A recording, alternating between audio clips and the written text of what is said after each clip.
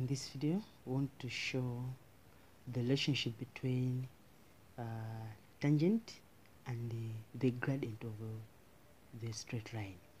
So to understand this, let me draw a Cartesian plane. We should have something like this. We have that y-axis and this is x-axis. And a line should pass through the points A and B, and let's say we should have something like this. So we have point A and we have point B. By A in x-axis, let's say we call it 2, and by B we call it 10, and in y-axis by A we call it 1, and the upper we call it, let's say 7. We got 7 up like this. So this is y-axis and this is x-axis.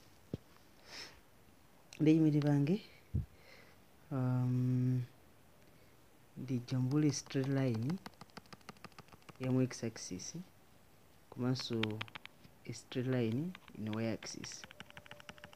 It will be like I've formed a right-angled triangle like this. So this is a right-angled triangle like that. Now if I can find the gradient between point A and B, aba zone yonch tiambika lupeza ma coordinates hapa B. By B we have x 10 where y is 7, and by A x and 2, y and 7, something like this. 10 7, am I correct? X and 10, y 7, x not 7 here, but y should be 1. So you have 2 1 like that. Yeah, x and 2, y 1, x and 10, y and 7. The divisive gradient. Remember, gradient is m is equal to y2 minus y1 divided by x2 minus x1. So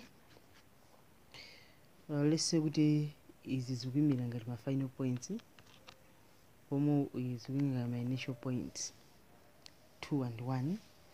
Tikabwera baba pa 2 y2 they will call 7. So take 7 minus tikabwera pa 1 ipa they will y and 1. So you have 1 7 minus 1 divided by tikabwera pa 2 x and 10 minus pa 1 ipa x and 2. So apa 7 minus 1 answer 6, and 8 10 minus 2 it's 8, which can be simplified further as 3 over 4, 3 quarter, since 2 more 6 and 3 and 2 more 8 and 4. So we have a gradient as 3 over 4. There will be a gradient of our straight line AB, which is M. Now between this line AB that will a straight line meaning the projection X, that's a x-axis. So line let's say we have the AM line AM, you can see we have a form angle in the line AB up. So we have this theta there. Then let's see change in x's and change in y. Kuchoka pa tikabwera mu x axis tikuchoka pa 2 kukathira pa 10 nekuti we have 8 units as 10 minus 2 8 units. Similarly with the y-axis y akuchoka pa 1 kukathira pa 7 so zakuti kuchoka apo zafika apa we have 6 units as 7 minus 1 which is 6 here. Ndikuti apa then lembe bwino is a rectangle triangle. I can have something like this. Apa ikindambireso we have this one. Oh yeah, pakutelera apa.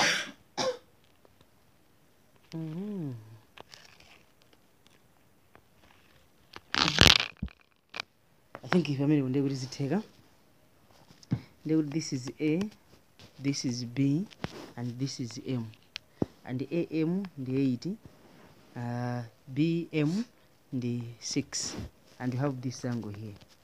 They would have 90 degrees. So a line which is opposite 90 degrees AB, that's our hypotenuse. So to find this angle here, we're gonna use the tan. So tipanga tan theta is equal to tan theta timati tan theta imakhala opposite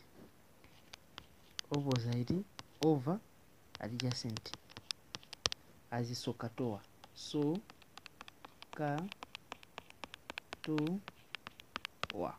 SOHCAHTOA opposite versus adjacent. So tikabwera ababa opposite right and looking at this theta here, it is opposite to 6. We can put it there 6 divided by our adjacent to be this one 8, and tikaipa simplify further 2 mu 6 amalo mu 3 times and 2 mu 4 amalo mu 4 times. So you can see we have this theta here. So to find that angle, they wouldn't go cut an inverse. I think you know how to find an angle. They would have is a kalangati theta is equal to tan inverse ya 0.75. 3 over 4 is 0.75. So get it up. Tan theta ya 0.75. So kunogo according to my calculator ndikapanga tan inverse 0.75 answer ikutuluka 36.8. so to the nearest degrees answer ndi 37. So we have 37 degrees, that's to the nearest. So zakuti this angle here, that's 37 degrees. So I was just showing you the relationship between tangent of a line and the gradient of that straight line. So you can see with the tan amene tampeza apa ndi chimodzimodzi gradient amene ali apa.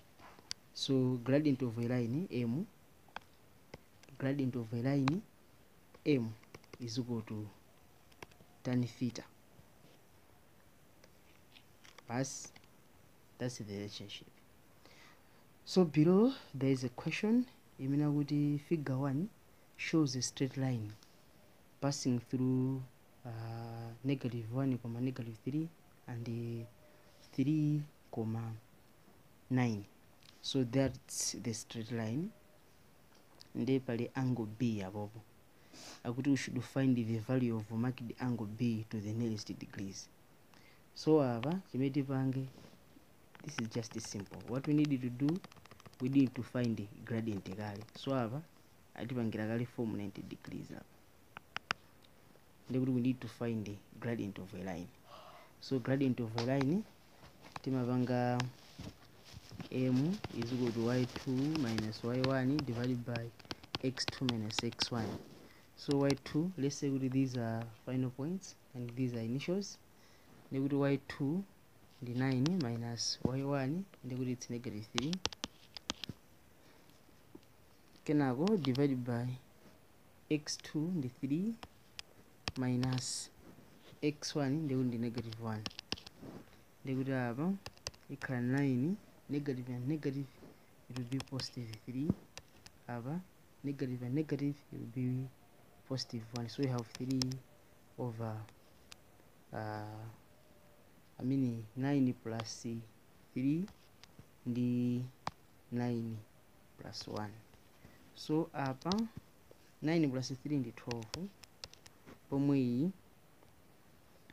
3 plus 1 the answer will be 4, ndikuti our answer here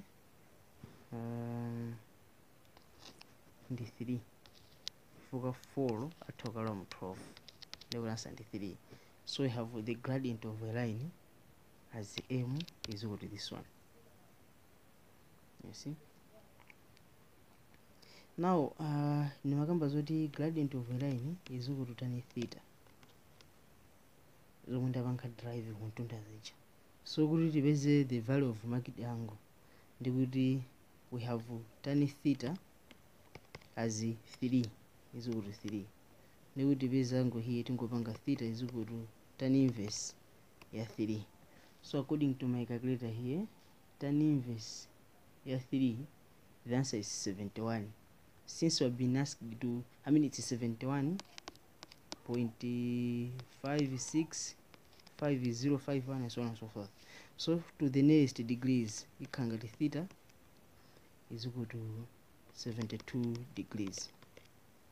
You see, the value of angle B is equal to 72 degrees. That's to the nearest degrees.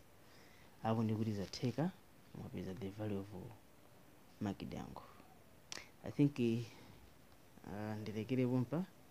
We should meet in the next video, but if you have enjoyed the video, chonde also all of you subscribe to my YouTube channel as well as liking my Facebook page, Unique Online Classes. If you have questions in any subject, my WhatsApp number that's 0882 435 562.